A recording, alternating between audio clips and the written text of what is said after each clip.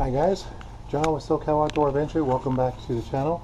For today's episode, we are going to be checking out a portable fire pit that can be used for both home or camp. We're going to be checking out the all-new Piedmont 30-inch fire pit by Hampton Bay. Stick around.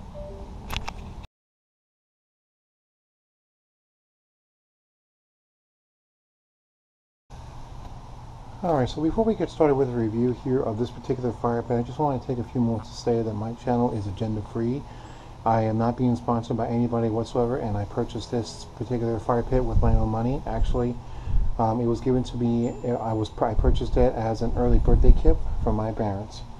So let's go ahead and get started on the review of the Hampton Bay Piedmont fire pit. So this is the Piedmont fire pit by Hampton Bay.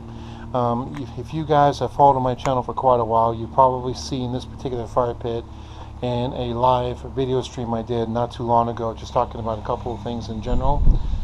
I've had this fire pit now since April of this year, and so far this fire pit has done very, very well. I'm really surprised of the quality and the features of this particular fire pit, and we're going to go over all the specs of this particular fire pit in general. So let's go ahead and get started. So obviously the fire pit in question is by Hampton Bay, and the fire pit itself is made from stainless steel with a stainless steel mesh along the sides as well as the top of the cover.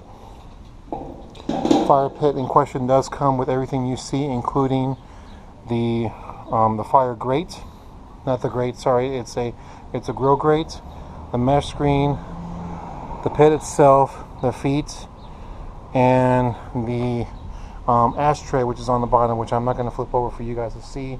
And it also does come with a poker as well, so it does come with a poker. Now the fire pit in question is 23 inches wide, 23 inches high by 30 inches wide. So this is definitely a very awesome fire pit. It's got a lot of great things I do like about it. First and foremost, when it comes to putting the fires out in this particular fire pit, you do not need any water whatsoever. The fire pit will actually go out by itself. What happens is that the mesh, all the mesh that's on the outside of the fire pit, actually allows a very good amount of air go through the fire pit, and it causes the coals to go bye-bye. So usually when I have a fire out here and it's time for me to go inside, or it's time for my family to go inside, I'll leave the fire going for a little bit, and it goes out after about an hour, almost an hour. And you can burn both wood and charcoal in this. We're going to go ahead and do a cooking video with this particular fire pit using charcoal a little later on. So all in all, it's a very good fire pit.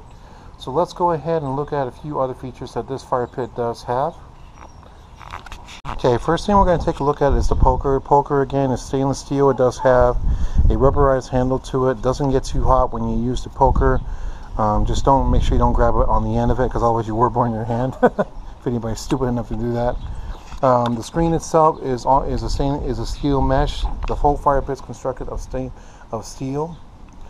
Now the unique thing about this particular fire pit is going to be the grate, the cooking grate. So what you can do with this fire pit is that if you are using either charcoal or you're using firewood, you can go ahead and install the grate into the pit, and as the fire is burning, you can actually go ahead and throw on there. There's a couple of spider webs on here. You can clean this up a little bit here. There we go.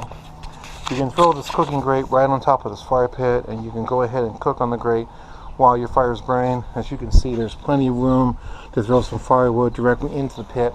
I've actually gone ahead and cleaned out the fire pit because I'm going to be using charcoal in this particular fire pit a little later on today.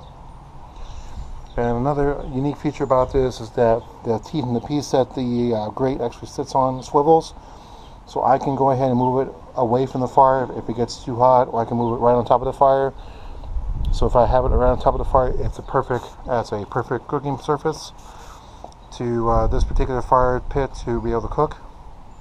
And then once I'm done with it, I get a pair of gloves, I can pull this guy out, set it off to the side, let it cool down, and then I can sit back, relax, and enjoy the rest of the fire.